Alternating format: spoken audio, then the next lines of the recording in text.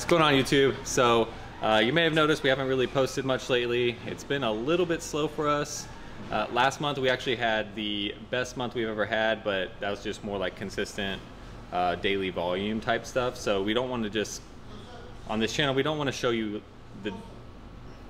on this channel, we don't really want to show you us packing orders every single day, right? Because that's kind of repetitive. So we are going to do a better job about recording our meetings, potential clients, what we're doing to prepare for our move, what we're doing to bring on new clients, things like that. So we'll do a better, sorry, Daniel and I will do a better job about recording those type of clips. That way we can get you guys a deeper inside look of what's going on. With that being said, this week, or actually today, we have a sale going on for one of our clients. So what we did was we had their pallets in the back, we moved them up to the front because it's expected to be kind of a higher volume type sale. So just preparing for that. We've also moved a few pallets over to our new place. Everything's kind of on hold right now for our move because we're waiting for our warehouse racks to be installed. So they're gonna drop off some racks today, and then tomorrow they're actually gonna install the racks. So excited about that. Once those racks are installed, then we can fully move everything over. We still have probably about 50 pallets to move, plus our picking area and our packing area. So we'll take a weekend to knock all that out. Won't take us long. New warehouse is about 10 minutes down the road. And yeah, so just a brief little update of what we've been doing. We have a lot going on. We started a new podcast, which we will introduce to you guys soon. Monday, I believe, is our first episode going live. Monday, our first episode is going live. It's called Relay Radio, and our goal with that podcast is to just introduce people from all walks of life, right? Whether they're business owners, social media influencers, friends of ours, and yeah, we just interview them, talk about life, talk about business, and hopefully provide some insight to the listeners. Other than that, yeah, we actually, I don't think we've talked about a new client that we recently brought in. They're called Cold Cork. We brought them in last week. We've been fulfilling for them. They have a very unique product. It is a cork that goes on top of a wine or spirit, and it actually chills the alcohol as it's being poured. So really awesome product. We're excited to have them aboard and start fulfilling for them. Only see good things for them in the future.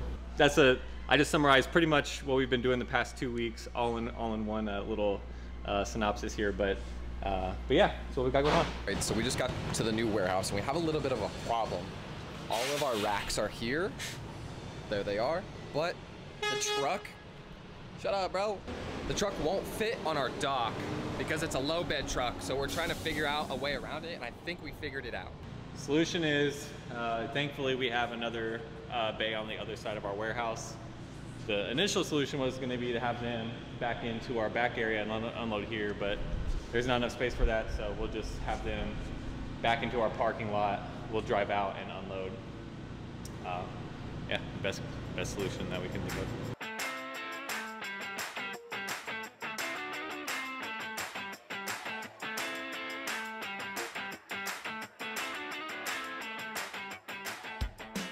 So at the moment, I don't know if you can hear all the metal cutting going on, but they are building the awning outside at the loading dock as well. So let's go take a peek at that.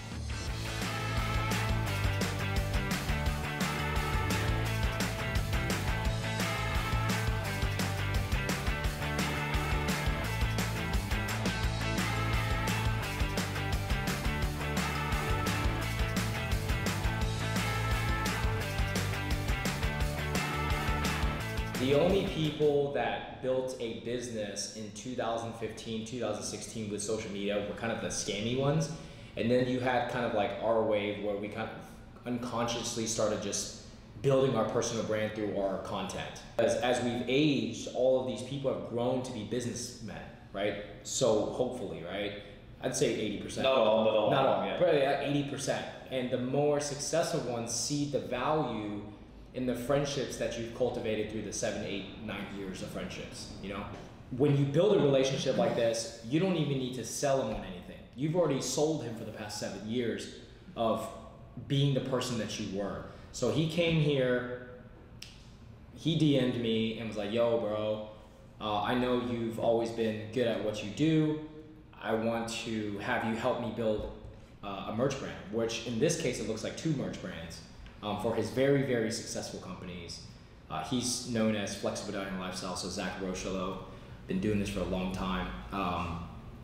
And then also, like, Derek and I were talking about yesterday, like, the fulfillment side. Like, we were gonna ask him at the end, and he just already shot it over to us because he's like, hey, you don't need to sell me on it, you're sold. You can have all my fulfillment. And he said it perfectly, and I thought this was a great way of saying it and how we operate is we have a pulse on the industry, which is social media backed businesses. We have a pulse on that because we come from it, we have our own businesses, and we've helped build successful businesses in the industry. So that allows us to understand the struggles that these companies are going through, and that's, like Daniel said, one of the reasons why we started this fulfillment center, because we do have that knowledge and understanding. And like you said, it's the personability factor, just the communication that we offer to our clients, and the ability to allow them to still feel like they have a control of their brand and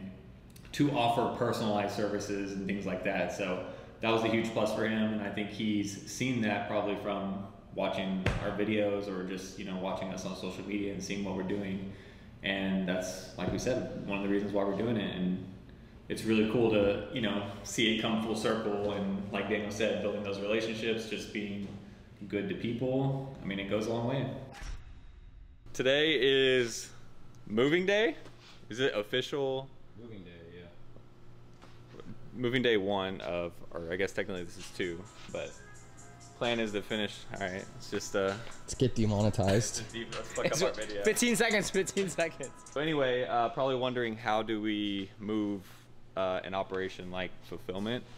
And the good thing is we keep all of our picking bins on pallets, so if we have to move them like in a whim or whatever, it's easy to just pull one out, move it somewhere. So that's a good thing for us moving wise, because we can just wrap every single pallet and load it into a truck and then move it over. So today, goal is move all of our picking bins over to the new place, move a table or 2 over, get set up, and then be good to go tomorrow, which is Monday. Today's Sunday, we're kind of doing it.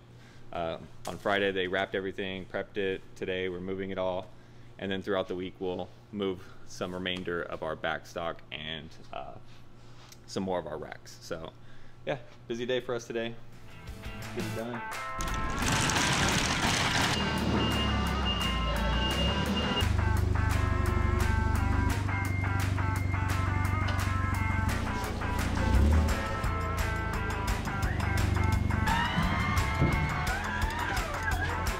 It's a Hispanic restaurant in the hood. Just excited. You know, this is kind of just chapter 2 for us. So chapter 1 was the inception of Relay. Chapter 2 is expansion. So now we focus on expanding and, you know, setting larger goals for ourselves and just keep moving on. Get a Clorox and wipe down the top of all these bins. Wow. Yeah, so we can fit one more row in the back, and then all along the walls we'll have more. Just wrapped up today. Wrapping up today, we got about 70% of our old place moved into the new place. There's still just a few like overstock type stuff that isn't needed right away, but we are fully ready to go to operate out of the new place on Monday, which is honestly very, very surreal, very got a little emotional after we set it up, and you know, got everything set up and ready to go. So yeah, really excited. Monday, I think everybody's excited to be in there Monday. So it's what, 7 o'clock right now, full work day. We got everything moved, so we crushed it, I think.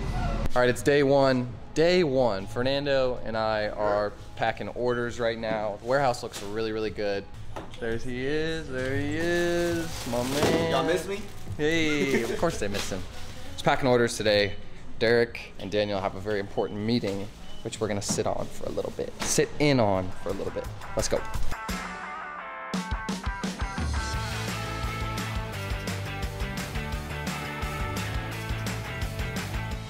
Sorry, our baler. So you put cardboard in, crush this cardboard down, and then it kind of creates it, and then it'll tie it off and create a little like pallet of cardboard, really condensed, and then you can sell it to people who recycle it or just have recycling come pick up. So.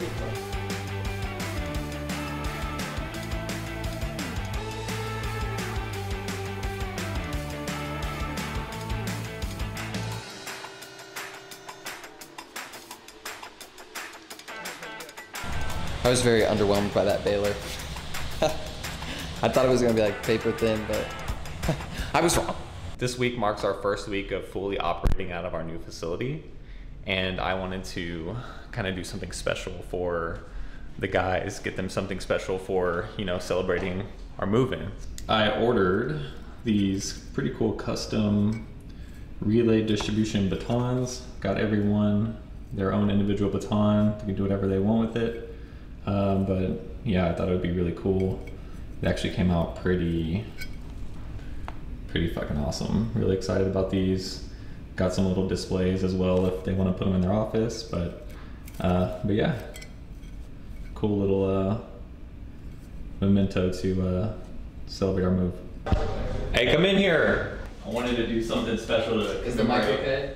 Yeah. Are you sure? Wait, oh, you're filming this.